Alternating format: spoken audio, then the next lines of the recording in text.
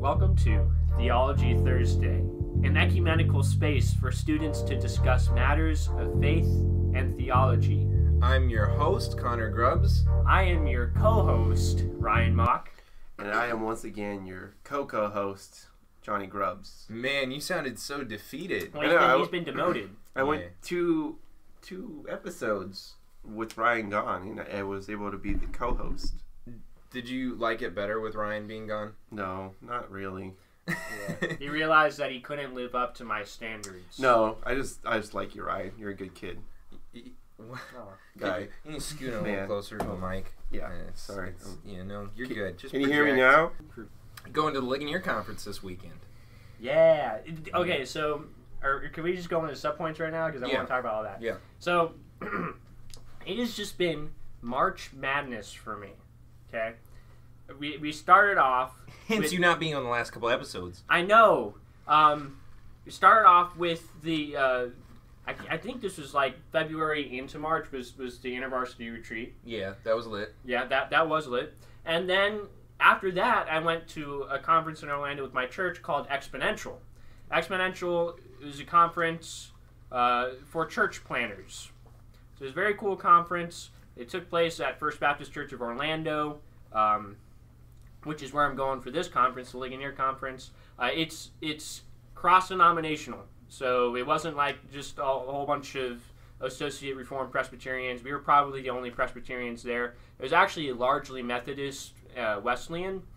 So that was different and exciting and slightly scary and intimidating. But it was fun. I mean, the place was packed. It's kind of interesting thinking about, literally last week I was at First Baptist Church for Exponential, and then this week I'm going to Ligonier, both very different conferences. I mean, just think about the worship experience at Exponential. I mean, you got the full course band with the guitars and the lights and the fog machines. Those are all fun and exciting.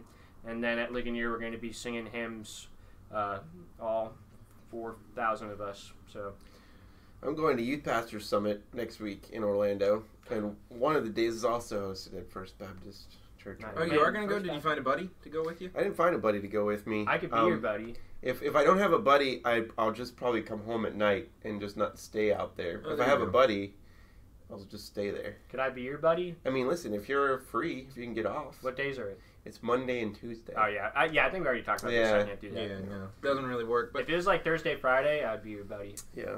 So you guys got a lot of conferences going on. I got a lot of concerts going on. I've never been to a concert in my whole life. I mean, the closest thing I've been to the Passion conferences before. And I thought you went to see Switchfoot. No, I've never seen Switchfoot before. And I've like, ever since I was like 10, I wanted to see Switchfoot live. Yeah. I was in the same boat, and finally I did it. Sue Ellen and I went. Was it good? A year ago. Was it good? It was awesome. Yeah, I've heard they're good live, and they're one of my all-time favorite bands. I'm going to see them. Then I'm going to see Tori Kelly next month. I cannot wait for that. I got the meet and greet experience too. I'm a little, sad. Yeah, I can't really shoot my shot anymore. She is a married woman, so I have to kind of, Are you nervous? About meeting Tori Kelly? Yeah. Yeah. But then there's the Unashamed Forever tour. That's like all the Christian rappers from Reach Records coming together. So like in the span of a month, not only am I going to my first concert, but I'm going to like 3 concerts. That's exciting. I'm excited. I should be going to the Unashamed concert with you. Yeah, let's go together. Yeah. Yeah, I think we're going as a squad. Yeah, no, I haven't really. I don't know who is or isn't going yet, but I just know I'm going. Even if it's by myself, I'm going. Wow, what a loser. Wow. Okay. Well, anyway, so my subpoint's very brief. We have been talking about in the past, like the possibility of getting more into like videos and stuff, and that started this past week with Elevated Entertainment. Elevation Church? No, Elevated Entertainment is a YouTube channel. You sounded so irritated. You get that a lot ever since you started. No, I don't. It's just Ryan irritates me sometimes. I haven't gotten that. No. In fact, Theology Thursday is kind of coming under the umbrella of Elevated Entertainment. No, you mean Elevated Church is falling under the umbrella of Theology Thursday? Stop. And here's the thing. I thought about making it under the umbrella of Theology Thursday because but I feel like the name Theology Thursday is kind of limiting because Thursday. And if we're going to be doing other podcasts maybe in the future or videos, if we're releasing content, I think it needs a name where it's like neutral. Like So we can release it any day of the It's just week. the name that's the problem. No, there's nothing wrong with the name. Then why can't it just be under the umbrella of Theology Thursday? No, it can't because Thursday. So you're saying the problem is the name then? No, Elevated Entertainment is a fine I feel like name. you guys should have had a meeting before. Look, the fact is, it doesn't matter. I made an executive This order. is just dropped on me like right now with all of you folks out there listening. That's why you're the co-host. Look, it's gonna be okay. Did you know about this, Johnny? I didn't. All I knew, I just saw the things on social media. So you found out before me. Well, not really. I knew he was doing Elevated. another project. Okay. Can I explain what Elevated Entertainment is? You're starting a new church, Elevated Church. I am no. It is kind of the umbrella where any creative content that we're working on is going to come out of. So that could include YouTube videos, teaching series, So I can make a puppet show? podcast. Yes. If you puppet shows. want to make a puppet show, fine. I guess we could do that, but it's kind of that's any stuff Elevated kids. Yeah, there you go. Any stuff we're producing, that's what it's going to come out. So right now with the YouTube channel, that is like kind of basically subpoints in a video format where we talk about what's going on in pop culture from a Christian perspective. So we just released our first video this past week. We talked about Captain Marvel and feminism and the gospel, all in the same video. It was really interesting. We were responding to an article that Desiring God released where the author was basically saying, I can't believe they made Captain Marvel. I wish we could get back to how Disney used to treat females in their movies. Little girls should only aspire to be like princesses. And I was like, what on earth? It was one of the weirdest articles I have ever read. This was by Desiring God, which I like a lot of the stuff Desiring God puts out, and I like a lot of John Piper's stuff. I don't agree with all of it. I can't say that about any author or scholar. But, that's right, John Piper does not baptize babies. Yeah, which is one of the things I do agree with him on. But what I did, this was a different author that wrote this article, and it was just bizarre because it was basically like he was uncomfortable with the idea of a strong female superhero, and like girls having that to aspire to. Now, look, Brie Larson's a nutcase, and like there's a lot with the feminist movement that's completely immoral, but the idea of strong, independent women who do not have to depend on men for their identity or for help, that should be encouraged within the church. And it should be encouraged by Christians. Like, that concept by itself is not a bad thing. And I saw the movie, and there was nothing, like, really liberal or amoral or anything about it. It really wasn't even that preachy when it came to, like, a feminist agenda. It wasn't preachy. It was just a fun sci-fi movie, and you happen to have a female in the lead role.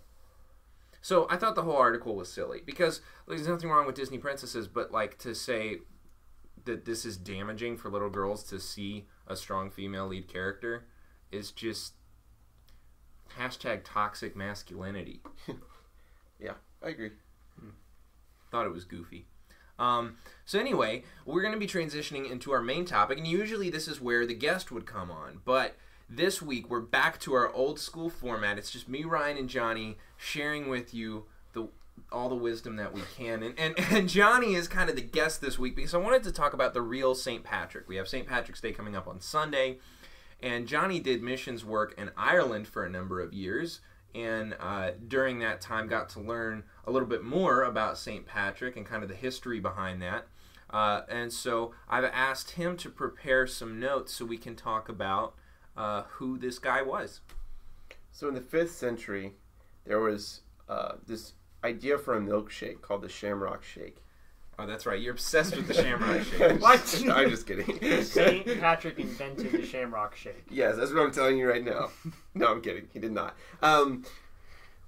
Before I get started, what do you guys know about St. Patrick? Okay. Bit in the Shamrock Shake. Okay, so this is what I know about, or this is what I think I know. I could just be completely wrong about this. That's what I'm hoping, because Okay, it makes it more interesting. Okay, so St. Patrick, he's a guy who was a missionary to Ireland in, I'm guessing, the 5th century. Right, that is correct. Okay, so I was right about that. I gave you a little hint there. And he was he liked the color green. That's I think that's it. That's all I can give you. He's a missionary to Ireland. Like Jonny. Jonny is St. Patrick reincarnated. No. That means that all of my fellow brothers were. We do not believe in reincarnation and Theology Thursday. This is an ecumenical space. Yeah. Okay, no, Okay. I get it. Yes. We don't believe in that. I think I remember hearing somewhere that his upbringing was pretty rough. He was. Well, yeah, because of when he was taken into captivity. Okay, so we'll get into captivity. It. Yeah, Right. I remember that. He was taken into captivity. That's all I know. What's ironic is his initial upbringing wasn't that rough. Okay, so let's get into it. Patrick was a 5th century Romano-British Christian. So he was actually brought up in a wealthy family. In Britain. In Roman Britain. Wait, so he wasn't Irish? He wasn't Irish. So like on all the pictures of St. Patrick, he's got like the red hair. And He's like a leprechaun. It's really funny that they depict him that way. Obviously they come to love him in Ireland and stuff like that, but he probably looked more, Romano-British than he did Irish. Okay. Like Jonny. Okay, so much of what is known about St. Patrick comes from his own writing. He actually wrote a memoir, which is called, depending on your tradition, the Declaration or the Confession. So allegedly that was written by Patrick himself. So his father was a deacon and his grandfather was a priest in the Christian church. And so he was in a very wealthy situation. He was brought up. But at the age of 16, according to tradition, he was kidnapped by Irish raiders and taken as a slave to Gaelic Ireland. Uh-oh. Yeah, and that was where he spent 6 years there working as an indentured servant as a shepherd. But he wrote that it was really during this time that he really got close to God. And this is what he wrote like in his memoir about that time in Ireland as a shepherd. He said, "The love of God and his fear grew in me more and more, as did the faith, and my soul was risen so that in a single day I have said as many as 100 prayers, and in the night nearly the same. I prayed in the woods and on the mountain, even before dawn. Because of my spirituality, I felt no hurt from the snow or ice or rain." Now that's a pretty big statement right there. That he was so enamored and focused on God that the elements of the outdoors and stuff like that didn't really faze him. And he would just spend his time as a shepherd communing with God, much like David. A little shepherd boy. Yeah, that was him. Now, again, all this is written pretty much from one source, from him. So we have to trust. He could be lying to us. Right, we have to trust. Make all this up. Or embellishing. I don't know that he'd have a motivation to do that, and that's why a lot of people say according to tradition and this kind of thing. So we could basically trust what he tells us. I think we can. Right. But he said that he believed that God told him to flee to the coast one day, which, on a normal day wouldn't have been a good idea because you reach the coast and then you'd be like, oh, where do I go? Ireland's an island, so swim. You're stuck, So it was never really a good idea to run because where are you going to run in Ireland? But that day he really felt like God told him, and sure enough, when he got to the shore, there was a ship waiting for him. And so he's like, hey, I'm Roman British. I should come with you guys. And they were all Roman British on the ship. They were like, yeah, you should. And so he went home, and he became a priest in his tradition at home along with his family. And he did like the rich people clergy thing, and he was like really comfortable and had like a congregation. And this idea of Ireland and the way that he had understood it, he was like a slave of them, so he had seen all the roughest parts of Ireland, but he knew that they could change. And this was really big. This is a really big deal because in Roman Britain, they thought that almost like some of the early white settlers viewed Indians as lesser people. They looked at them and said, they're savages and they're incapable. They're sort of less than human, so it's like there's not really a reason to share the gospel with them. But Patrick, having spent a period of his life there, was like, no, these are people. They're a little bit brutish. They're very pagan. And they worship like druids and things like that. But they are still capable of coming to Christ. And so this idea kind of nagged at him until finally he decided, I'm going to go back to Ireland, and he spent the rest of his life there evangelizing.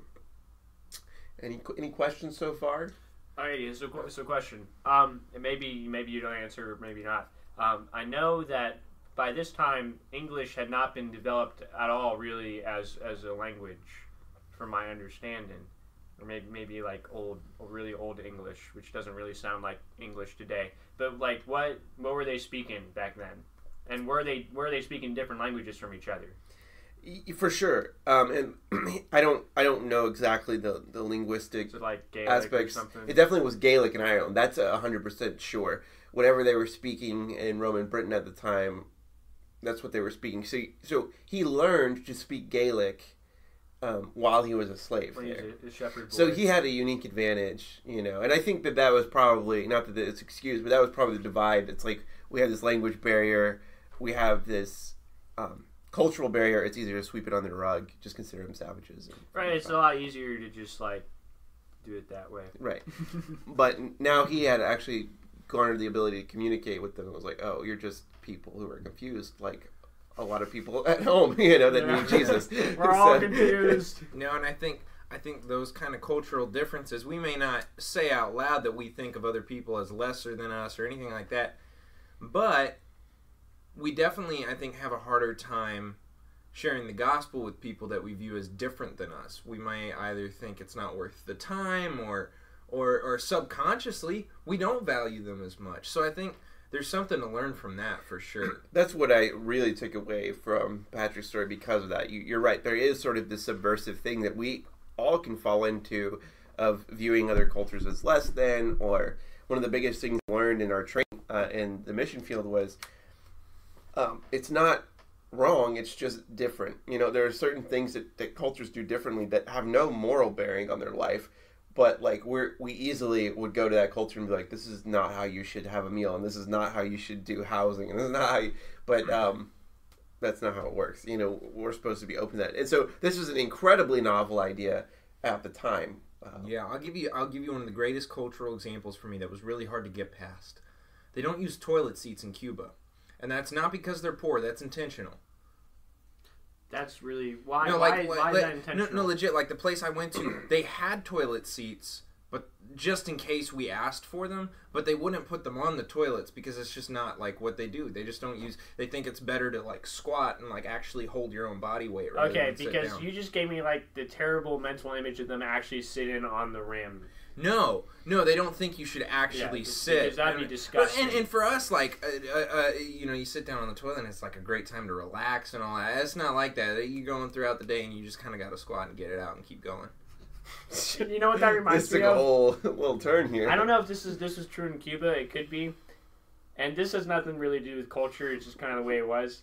When we went poop, you weren't allowed to flush the toilet paper down the drain. You had to in Belize. When I was in Belize, I'm sorry, I didn't clarify that. There's some context there. In Belize, when I went to Belize, when you pooped, and you wiped your butt, you couldn't just like throw it down the toilet. You had to throw it in the trash can because the pipes weren't like suitable for that. They're like old and small. So anyway, like the hardest cultural barriers for me and Ryan to get past, you have to do with the bathroom.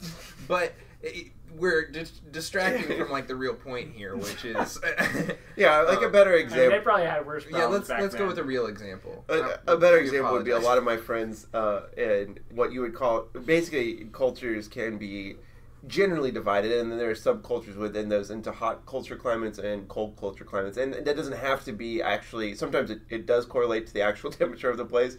For instance, like a lot of Latin American places are considered hot culture climates, but they don't have a very big concept of time. So in a lot of places, this is true in Africa as well. If a wedding's at 3:00, that's when you start getting ready. And then maybe by 6:00 you have the wedding, maybe, And so there's things like that where you go to certain places, and it's easy for coming from a different context to be like, that's stupid, that's wrong, right? But they would come here and say the same thing if they were mean. Yeah, they would be wrong. No, not stupid. So anyway, Patrick realized that this is really important and that these people matter. And so, according to his memoir, he spent many years evangelizing in Ireland, and he, according to him, again, don't know if he's embellishing, I believe it's probably true, that he converted thousands. Patrick's efforts against the Druids, which were like spiritual cultic leaders. They were pagans. Yeah, they're pagans. Just like Jonny. He kind of helped to drive them out, or at least say, hey, if these guys are free to practice Christianity and you don't need to try to dissuade them.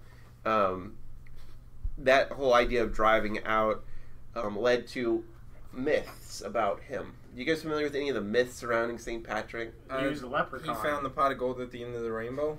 Okay, no. He liked to drink.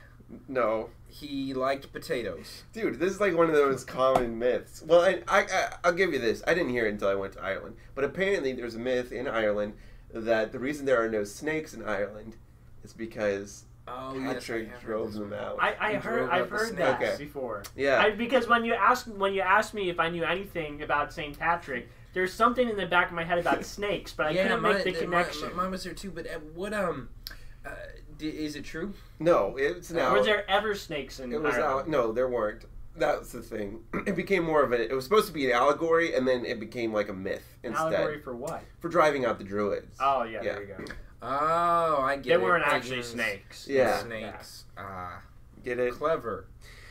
I think he actually drove out the snakes too, though. There were There's probably like one snake that he found. How do you know that? The only snake in Ireland. I know that just the climate would not be conducive to any type of snake. See, you just lack faith. Now you're just being discriminatory. You lack faith in Jesus.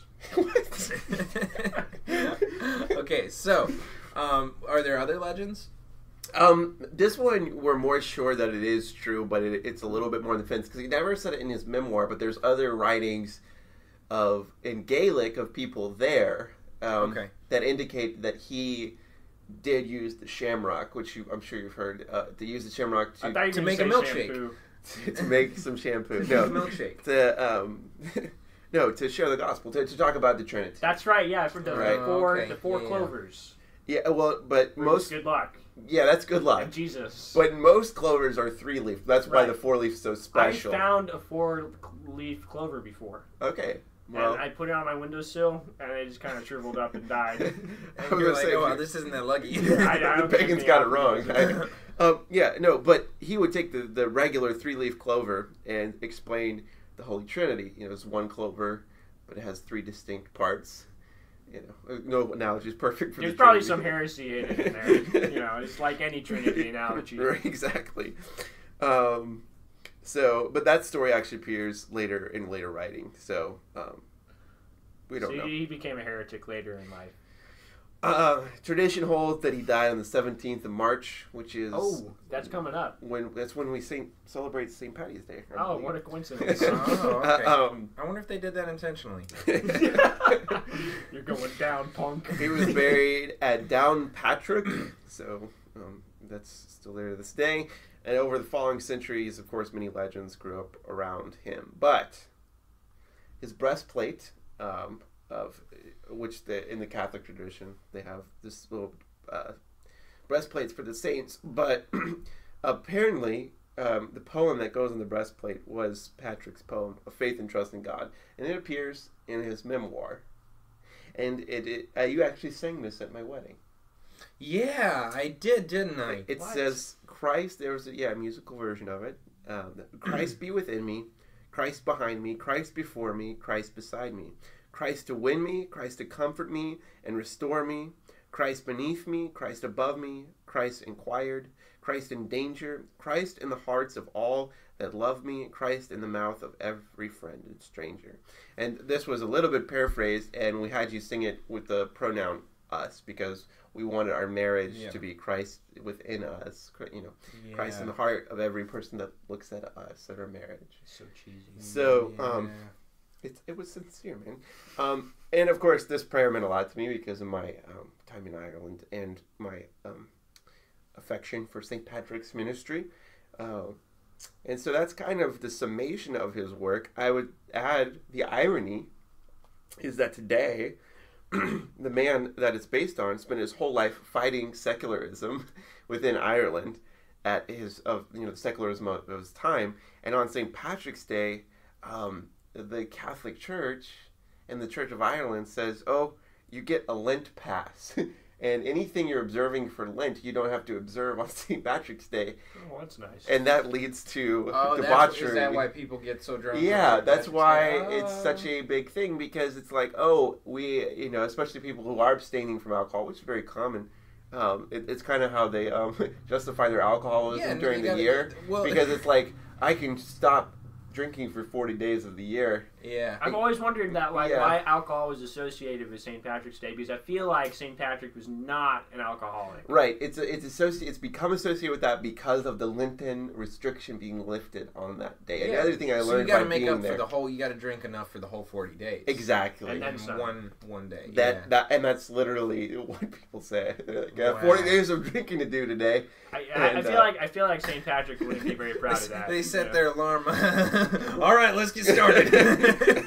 Well, and Ryan's point is exactly how we sort of approach outreaches on St. Patrick's Day, or did when I was part of the ministry, and they still do to this day. It's like, why do we celebrate this? And asking them the question and being like, this is your country, this is your dude, that you celebrate. How in the world did it come to this? And so we had several outreaches. One, I have to say, it's not 100% bad. I can't just be like, oh yeah, the whole country of Ireland is drunk. That's not fair. It is a rampant problem there. But they also have family parades, and so the outreaches that we did on St. Patrick's Day was in the morning. We would march in this parade, and we would have our bus, which we use as a ministry center, but it also has the verse on the sign that says, "I'm the way, the truth, and the life. No one comes to the Father except through me."